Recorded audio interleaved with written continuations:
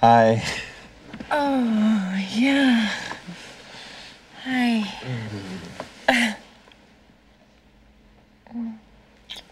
Adam. I have to tell you something. I've never done this before. Ever? Well, may I say you're a natural? Thank you. What I meant was that I am not the kind of person who spends the night with someone I've only known a week. Really? Because I do this all the time. In fact, if you don't mind, my 8 o'clock is due here any minute. I'm sorry. I'm just a little nervous. That's okay, so am I. I hope I didn't rush you. No. And I've just always felt that it's important to let a relationship, grow over time. Let it build so that the experience when it does arrive is that much more special. And? I guess I was wrong.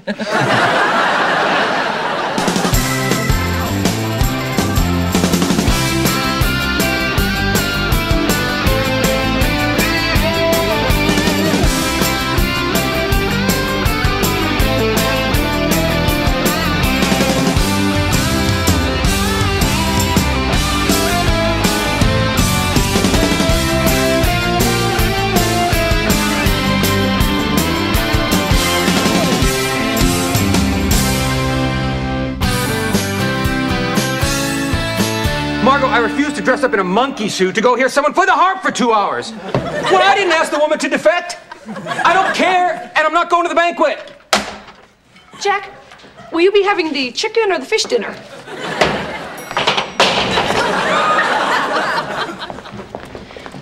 Hi. What? No chipper hello? No gregarious good morning? Oh, sorry, I've got a lot of things to do today.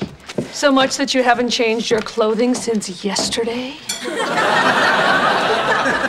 All right. A lot of people wear the same clothes. Einstein would wear the same outfit for weeks at a time, and he was a genius. Did he sleep around too? If you must know, I met somebody. And yes, we did spend the night together. But it's not what you think. He saved my life. Oh, honey, I've been there. Vicky, I mean, he literally saved my life. I was cutting in front of a cable car when my heel got stuck in the track. If it wasn't for Adam, I would have been dead. So a simple thank you note just wouldn't have been enough? I'm telling you, Vicky, this has been one of the best weeks of my life. This guy is terrific. He's sensitive, he's kind, he's funny, he's easy to talk to, just as easy not to talk to. If you haven't been seeing him for a week, how come this is the first I've heard of it? First of all, that. And secondly, I didn't want to jinx it. All right, so give me the lowdown on this guy. Okay, he's a child psychologist. Good. Divorced. Okay. He's got 2 children. Lose him. Who asked you? You really want to be involved with a guy who has kids? I don't know. Besides, it's joint custody. I haven't even met them yet. And with the way my luck has been going, we'll probably break up before I ever do. Adam. Hi. Hi. I found your shoes. Where were they? On the balcony. Oh, yeah. Oh, here are yours back. Yeah. Well, I better get going. I've got a meeting with a 10-year-old pyromaniac in a waiting room full of wicker. So I was thinking maybe we could have dinner tonight and try and lose your shoes again. She'll be there. If she won't, I will. Vicky, here are the pictures I took of you at the wharf yesterday. Oh, I don't look at myself enough. Let me just say, I am all that and a bag of chips. What is that couple doing? Where? On that boat in the marina. Whoa, what does it look like they're doing? Hey, is that who I think? Yeah, that's her. She's in town doing a movie. And apparently her co-star as well. You can see her no-no places. Boys, we are sitting on a gold mine here. The tabloids pay big money for this stuff. No, Vicky, I'm a professional photojournalist. I have ethics. Luis, I know. And with the money from these, you can afford new ones. I'm not selling. You know what they say? You sleep with pigs? You wake up rich. I'm not changing my mind. Luis, I'm the one that had you take the pictures. Todd bought the film. The way I see it, we all have an equal share in this. Todd, what do you think? Boy, this is a tough one. A fistful of cash. The fiery pits of hell. Can I let you in tomorrow? Oh, cool. Pictures. Can I see? No, go away. Okay, fine. Be that way. But I'd be careful how you treat me. Technically, I am a postal worker.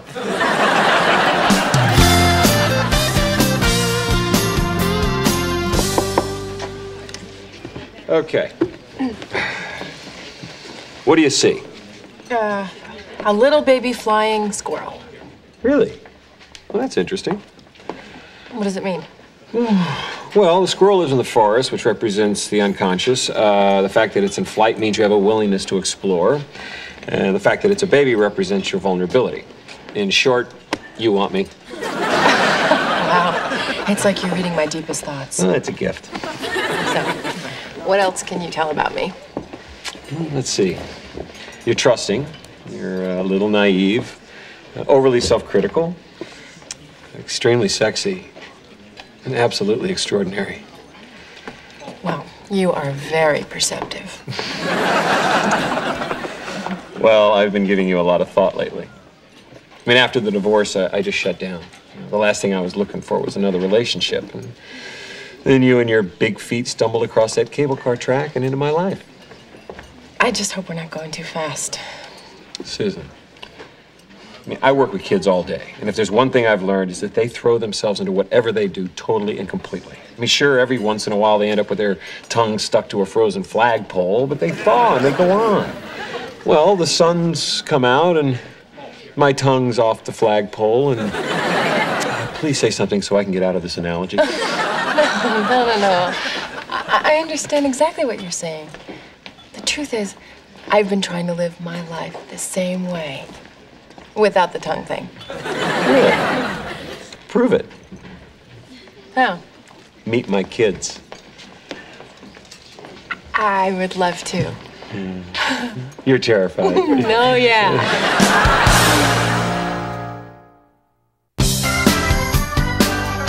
Yes, I see. All right, thank you very much. Luis, have you ever heard of a little magazine called The Tattler?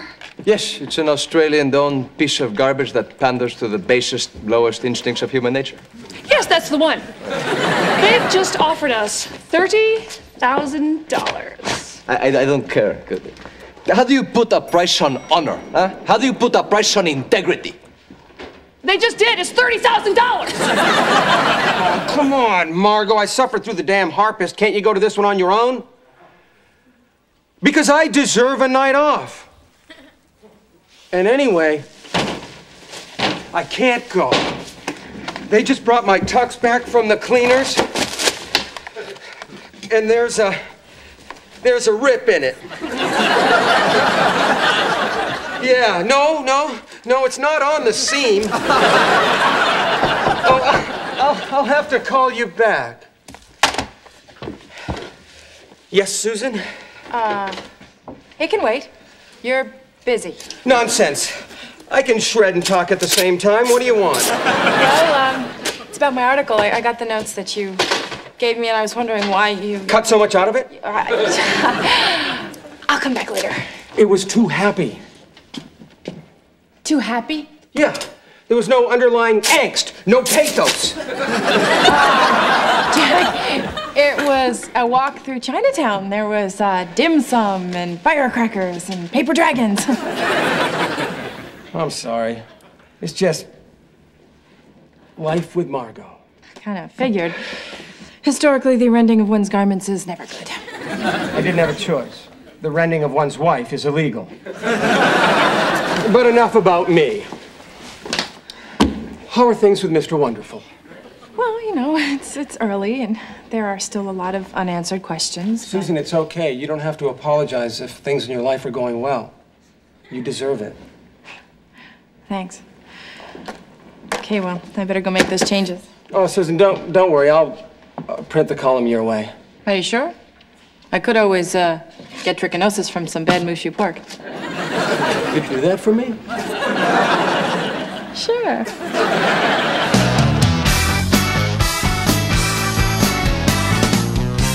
Hello, Todd. Hello, Vicky. When I told you about the offer, I forgot to mention one thing. Today and today only, I'm offering a special little signing bonus. Look, Vicky, please. Don't cheapen what we had. Todd, what we had was cheap. I'm talking about $30,000. I gotta go. But the girls miss you. The girls? Mimi and Jeanette.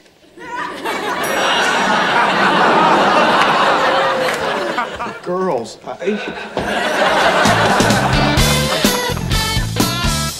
am I out of my mind getting involved with a man who has children?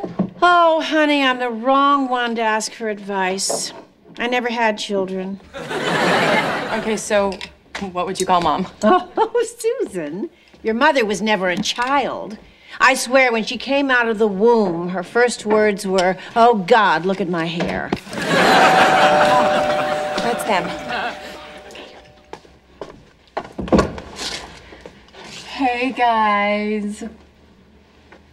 Hi. Hello. Hi. Come on in. Hi. Adam, this is my grandmother. Nana, this is Adam. Pleased to meet you. You too. And, whom have we here? This is Maggie and Kyle. She slept with my daddy. Well, that's my cue. How old are you? A million? Oh, what a precious child. Actually, I would like to stay, but I have to go buy my husband a present for our anniversary. It's our 800,000th.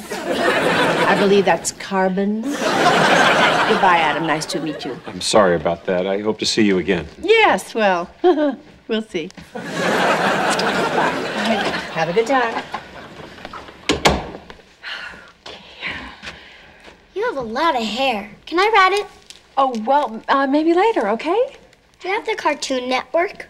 No. But you know what I did rent on my way home? Pocahontas. My mother says it's historically inaccurate. Maggie. Well, it's true. The real Pocahontas died of smallpox at the age of 21 in London. Yeah, but it's really hard to get a cute song out of that. Ovary. Excuse me? We just got the new CD-ROM, on the body. Oh, that's great. Nipple. Daddy. Kyle. Sphincter. That's my boy.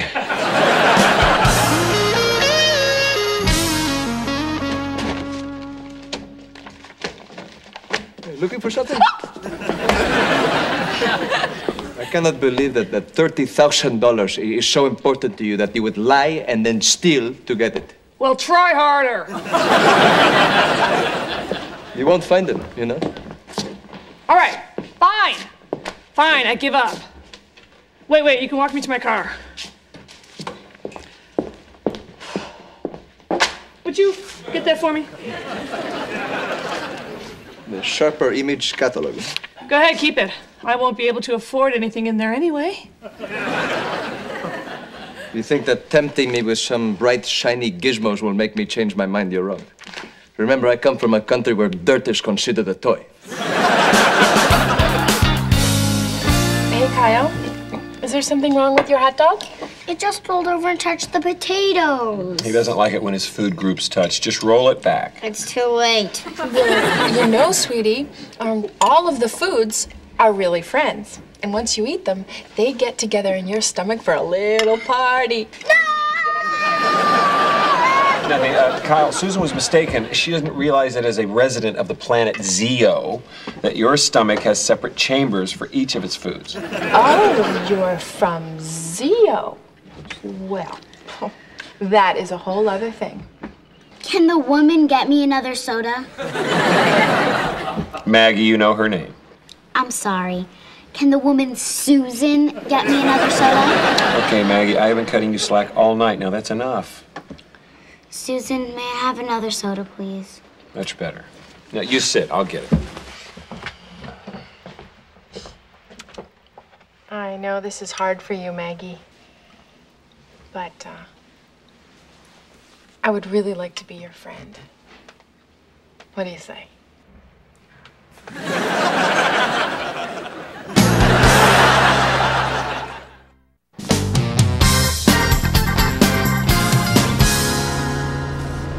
can't believe you rented a tux. No one will care. I care. I'm the event chairperson. It's embarrassing to show up with someone in polyester and sewn-up pockets. Margot, you're throwing a fundraiser for people that live under a freeway. I was overdressed the minute I put my underpants on. Why don't you just admit it? You're jealous. You have your magazine, but you won't allow me to have my time in the spotlight. Well, wait a minute. I'm a little confused here. Who's the benefit for, anyway? The homeless? Or you? Oh, how dare you, Jack. At least I have a social conscience. Social conscience? You won't even let the gardener use the bathroom. And you wonder why your family hates you. What are you doing? I'm sick of this. Yeah, well, you know something, Jack? So am I. Then let's not do this anymore.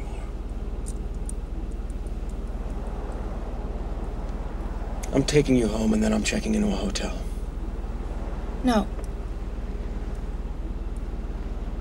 Drop me off at the benefit.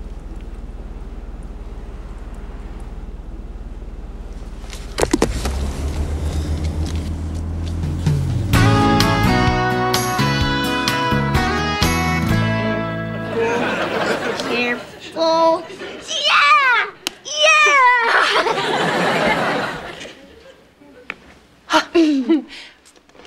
You're staring again. Oh, sorry. It's just that now I know what Don King would look like as a young white woman. Well, what can I say? Your daughter's got a real future. Working on the hair bus at the Grand Ole Opry. Maggie, it's our turn. Oops. Are you okay? It was an accident. Get out here now. It was right on the edge of the table. Oh, Maggie. I want you to apologize to Susan. I didn't do it on purpose. That doesn't matter now. Apologize. I'm sorry your vase was on the edge of the table. All right, that's it. We're going, and you've lost TV privileges for a week. Dad, you're being rigid. 2 weeks. Maggie, come here for a second. Sit down. I know accidents happen. But when my great-grandmother was a little girl, there was a terrible earthquake and her house burned down. And the only thing that she was able to save was this vase. Well, she gave it to my grandmother, who then gave it to my mother, who gave it to me. And I was hoping that one day I could give it to my little girl. And now I won't be able to. I really am sorry. That's okay. Go get your coats. I'll get them.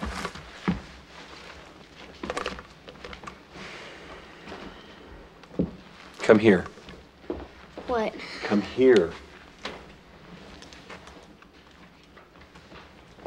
Now, you know I love you. And if I can say that after the way you've acted today, you can pretty well bet that's never going to change. Okay? Okay.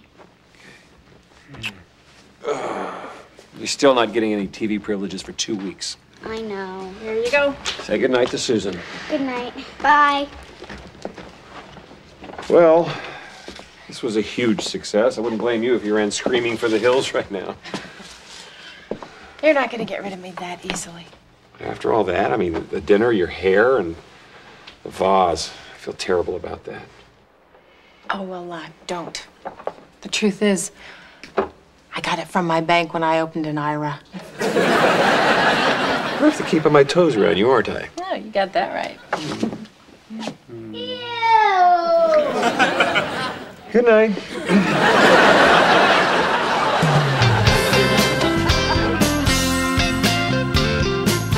Vicky, I've been thinking about all of this, and although I find it morally reprehensible, I can tell that this is something very important to you, and so I agreed to sell. What was it? It's a vibrating massage chair? Actually, the 9-station home fitness center. With built-in video screens. Oh, yes. Louise, how could you sell your soul for a fitness center? No. I'm merely trying to teach the spoiled little starlet a lesson about propriety. Liar, liar, pantalones on fire! Todd, go away. Luis, where are the photos? Louise, don't do it, don't do it. There's enough greed and pain in the world without you having to add to it. But I made up my mind. Okay, fine. Fine. I'm sure your mother will be very proud of you. Ay, mami, Dios mío. No, no, no. I can't do this. Yes, you can. No, no, no. Todd, my pure and simple friend is right. I must destroy their photos. No! Oh, they're gone. What do you mean, gone? Who else knew where they were? What's everybody staring at? Where are the pictures, Pete? What pictures? Where'd you get the shiny new coat, Pete? At the store. What about the other stuff? It came with the coat. I gotta go. Oh, yeah, you're going, all right. I'll kill you! Hey, Susan, Yeah? would you like to go for a cup of coffee? Jack, I'd love to, but I've got to go meet Adam downstairs. Ah, so things are really progressing. So far, so good. I'm happy for you. How are things with Margot? Well, you know, same old, same old. I'm sure it'll get better. Me too. Was there something you needed to ask me? No, nothing serious. Are you sure? Absolutely. Okay, then. Bye. I'll see you tomorrow. Good night.